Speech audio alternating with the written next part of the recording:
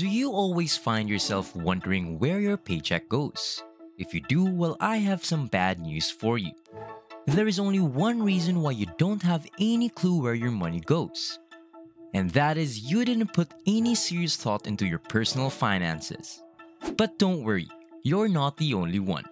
In fact, according to a survey, 56% of Americans didn't know how much they spent last month. But it is still not too late.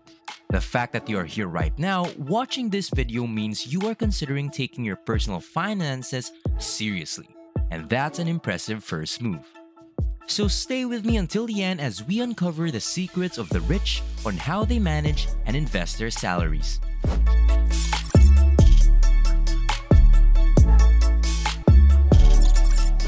Welcome to Thrivetastic. If you're new here, why not hit that subscribe button and join our community? And as always guys, give this video a thumbs up for that YouTube algorithm. 1. Be financially disciplined. Being disciplined is always the center of being successful, and that includes the journey towards financial freedom. But being disciplined is not easy, especially if you don't have a plan. So how are you going to do this? First, understand your total net worth and total expenses every month, meaning the dollars that come in less your debts and your total spending. Understand them and get a clue how much you have each month. Without understanding them, you'll never change, and you'll always be left wondering where your money goes. So this is a very crucial step. After that, examine your spending. You might just be surprised how much you're spending on the sneakers you bought last month, or how much you're spending on your food delivery because you're too lazy to cook. By knowing how many dollars coming in and out of your pocket, you'll also get an idea of your spending and saving habits. And that's where you're going to apply self-discipline. Since you're already aware of how much you're spending each month, you can now see where your problem lies, where you need to cut costs, and where to get your savings. And you can't do those things without practicing self-discipline. So the next time you want to click on the flash sales on Amazon, think first. 2. Make a budget and start saving. There are plenty of ways to go with this. Find what works for you. But personally, I like the straightforward technique of the 50-30-20 rule. So 50% of my income goes to essentials, 30% goes to my wants, and 20% goes to my savings and investments. For savings, it is better to choose a high-yield savings account to take advantage of the compounding interest, meaning your savings get to earn money over time. So the earlier you start saving, the better. Don't just wait until the stars align and do it now. 3. Set a financial goal. Having a budget is not enough if what you want is to become financially free. You also need to set your financial goals. Saving blindly without a purpose will just make savings feel like a burden, and sooner or later you'll just be demotivated. That's why it is important to have a clear financial goal.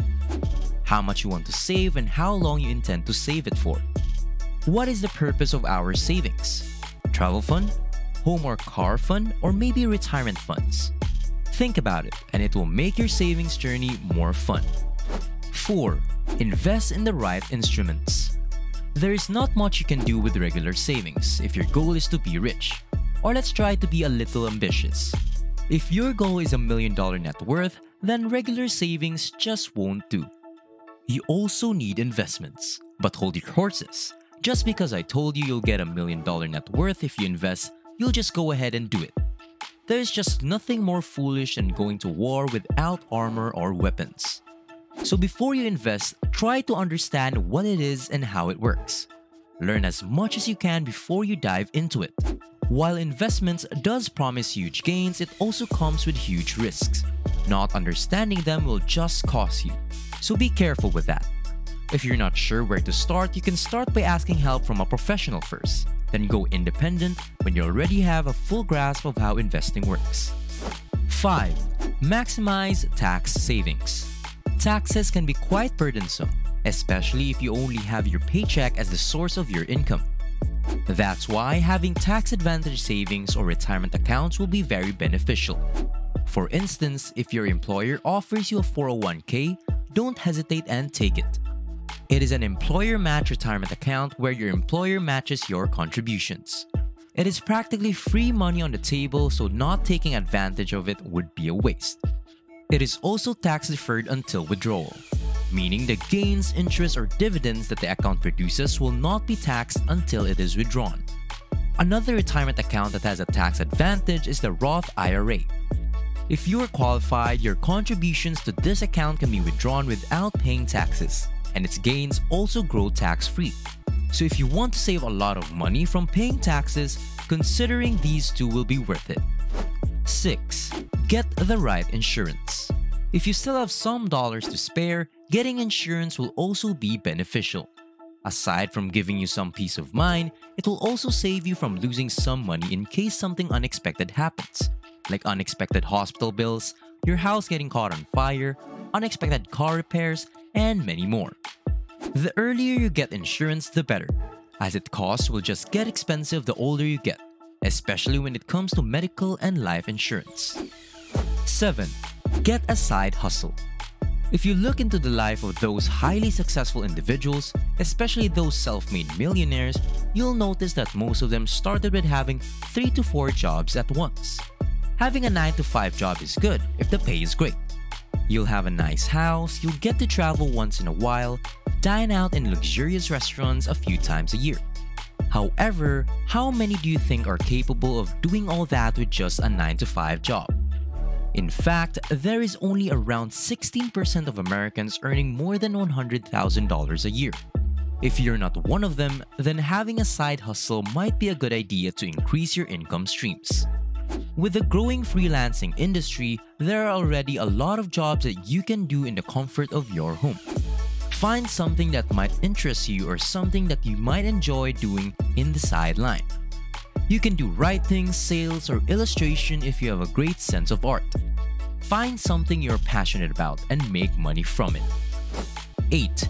Invest in potentially successful businesses. If you're one of those who earn a little higher than the rest, investing in potentially successful business would also be a great idea. But like any other investment, investing in a business also has its risk. So do your own research, and better if you know personally the owner that the business you're investing in. In that way, you will always have an idea of his work ethics. The golden equation of financial freedom involves having several sources of income as well as exercising self-control over your spending. More importantly, make sure you have a variety of clear goals that you will work towards. After all, it's not enough to simply double money for the sake of having it. You also need to be able to appreciate your hard-earned income. Thank you so much for watching, guys. Please let me know what your thoughts are on today's topic by leaving a comment down below.